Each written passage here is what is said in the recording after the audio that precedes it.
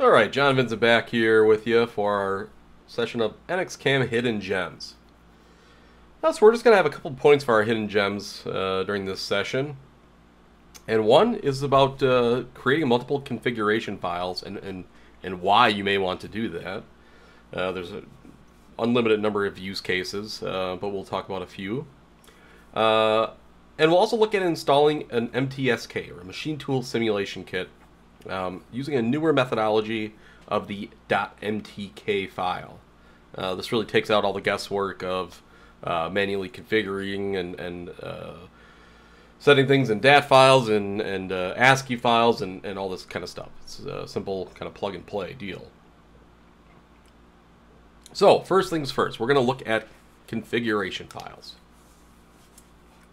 But before we get into why you might want multiple configuration files, let's just talk a little bit about what is a configuration file. So, on the surface, a configuration file really is just a series of pointers. We're pointing at operation types. We're pointing at our post-processor locations, our shop doc information, user-defined events available to us, different TCL and def files for our library and tools and devices and speeds and feeds, machining data, all that kind of stuff. Feature-based machining information, which is our knowledge editor. A lot of different information. So now we want to talk about where or why we might want to have some different use cases here. And like I said, there's really no limit to where you might want or how you might want to break things up in your company. One example we'll look at here is we just want to break things up across manufacturers. So in our example, we'll have some configuration files specific for Mazak equipment and another one specific for Haas equipment. Otherwise, you may want to look at things based on individual cells or different plants that your organization might have. Again, you're really going to have to think about what makes sense for your organization when you're organizing this type of data. But at least we'll go through some different scenarios here. So again, I'm going to jump into NX. And we have a sample part here. The part itself is not important. But let's go through it. The first thing I'm going to do is remove any machine tool. I just want to get my out-of-the-box configuration. Let's reset our configuration. You can change your configuration file that's active in a CAM session anytime if you go into your manufacturing preferences. And we'll just say reset to default and OK. So we didn't see anything necessarily change when we did that.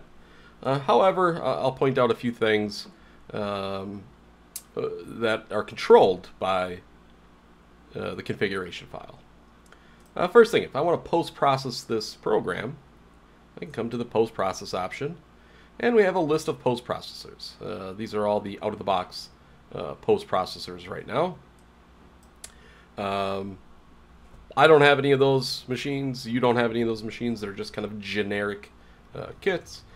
So while I would suggest customizing them, I tend to not change my out-of-the-box NX installation too much. I try to customize things in a different way where I'm not affecting the out-of-the-box behavior at all.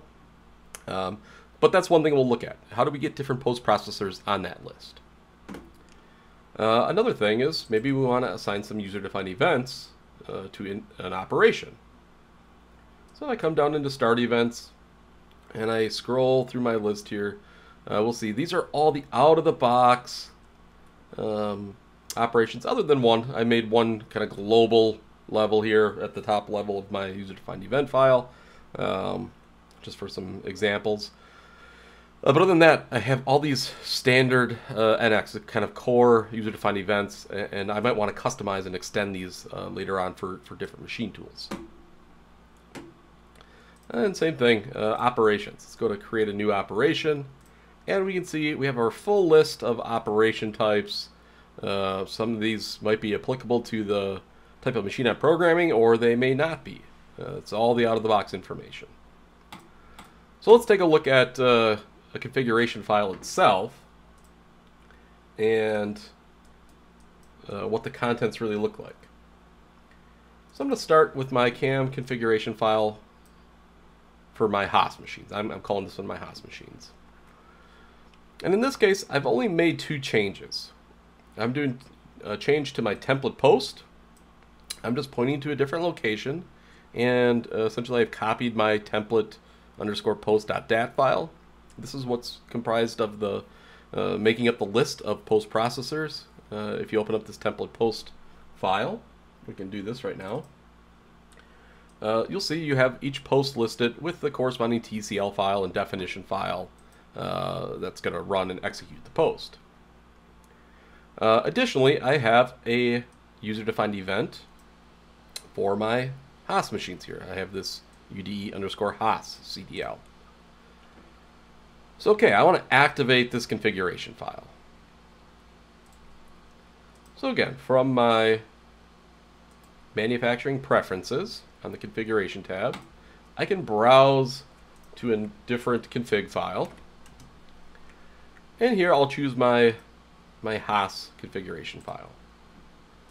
Again, you don't see anything when we make the setting. However, if I go to post process, we'll now see I have a list of my host machines here. Additionally, if we go through and want to assign some user-defined events like we looked at before, go to my start events, and now when I scroll down, I'll see all the standard out-of-the-box kind of core functions, but I'll also see some of my custom host user-defined events that I've made. So a couple things are interesting here. One, there's a number of ways that you can accomplish this. The important thing is a number of my posts and anybody's posts will use the out-of-the-box user-defined events. So I don't want to have multiple copies of that file. So just to understand how we can use those files, those standard functions, and use our own custom user-defined events, we'll take a look at my user-defined event underscore host CDL file. So I have my custom user-defined events all spelled out in here. These were created in Post Configurator, but I'm just taking the resulting file and adding this include statement to the beginning. So I'm including the default out-of-the-box installation user-defined event file, so I get all the standard content, but I'm also appending all of my custom user-defined events to it. And you can do this in multiple tiers. You can have multiple include statements. So the nice thing about that is I can have my out-of-the-box user-defined events. Maybe I have some company standard user-defined events that are same across the board. Maybe you think like basic header information or programmer information, things like that. So I can have an include statement to include that CDL file, and then I can have my maybe machine-specific or cell-specific type information. So you can kind of break this down into a little bit more granular level and not just have one file controlling everything. So this is the approach I like to use here for including all that information.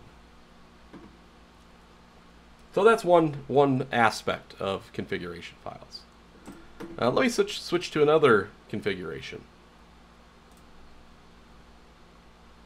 In this case, I'm going to switch to my Mazak configuration.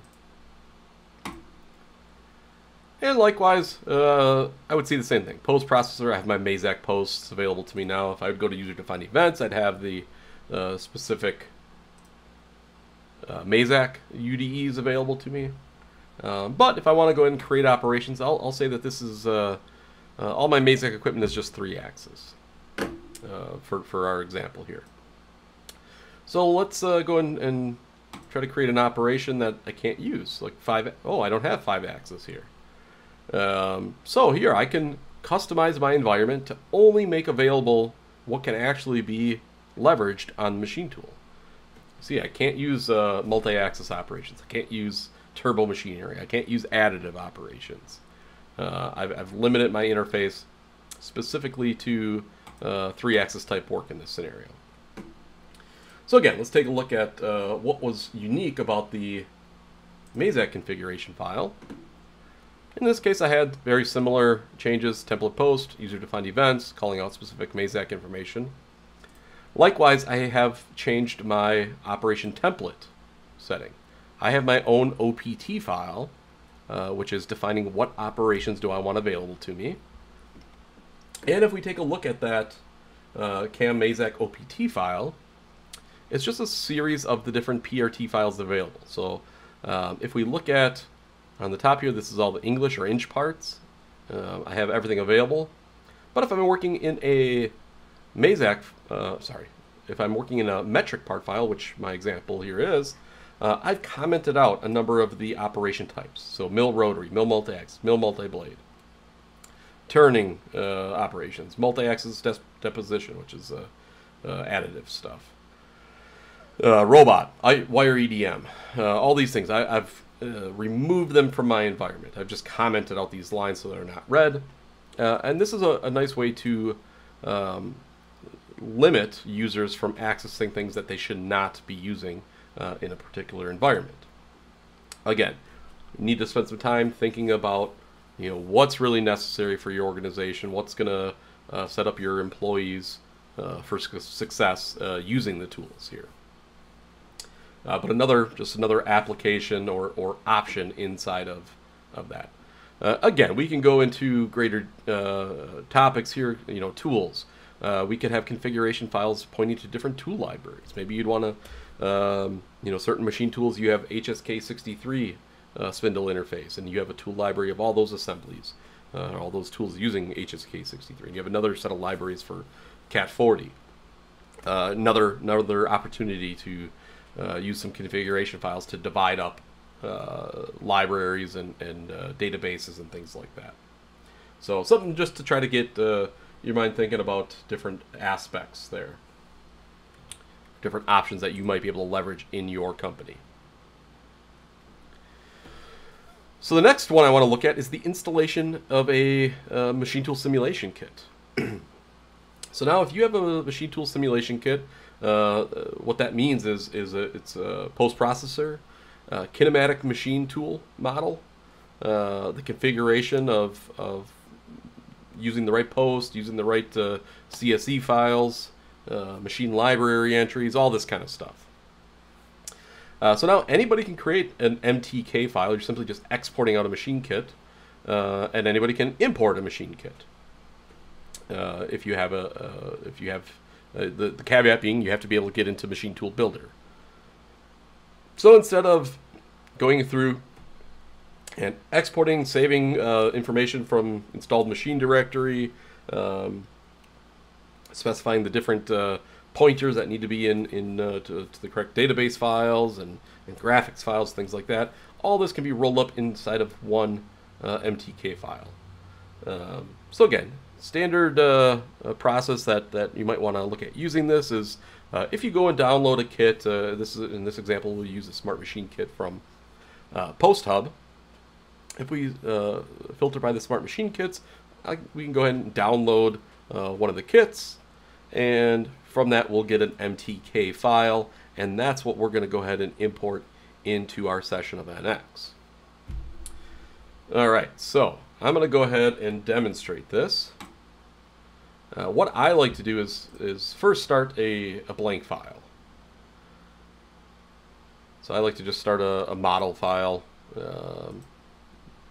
Nothing in there. I'm not going to save this file.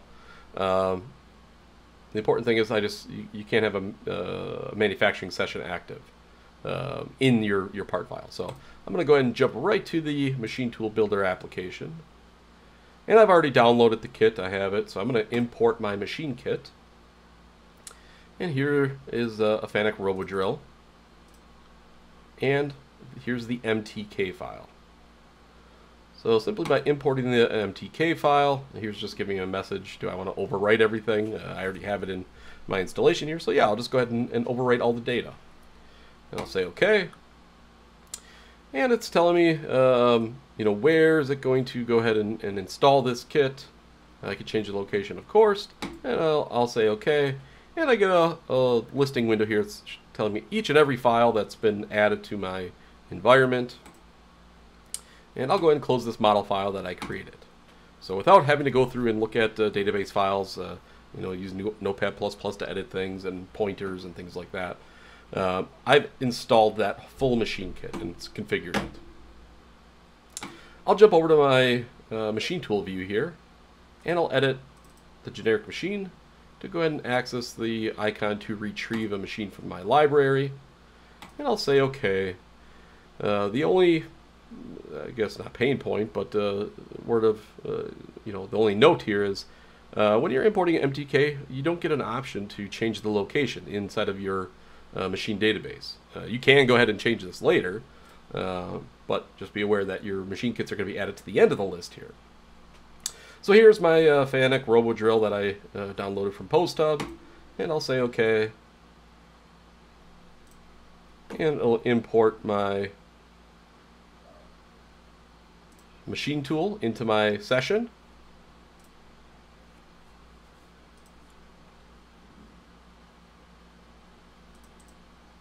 And let's do that again. I selected the wrong, I didn't want to use assemblies. Let's go ahead and use our part mount junction, or I'll use my old machine transformation. That's already existing in the file here. And we're loading in our machine tool. It's also we get a little report here saying how the tool pockets were mapped from one setup to the next. And we'll say OK. And now we can see if I look at this part file, let's go ahead and we have a few operations that went out of date. Of course, we could regenerate those. I'll just simulate the first few operation or program group here. Let's go ahead and jump into NC simulation. And while we're initializing this, the post is going to start running interactively here. Maybe I'll go through and I'll turn off some of my machine components here. I don't want the door or the enclosure on, just so I can better see this. So a Robo Drill, for those not familiar, we kind of have it's a very quick tool change machine. It has a turret, so the tool is presented to the spindle and quick chip-to-chip time, typically lighter cutting machines, things like that. But a nice simulation kit that we have here that we can go ahead and see full machine simulation, running the simulating the actual G code here, doing the full simulation of tool changes and all that kind of data. And so of course we would see any collisions, over travels, all the benefits that are associated with machine simulation. We would get those benefits inside of these part files.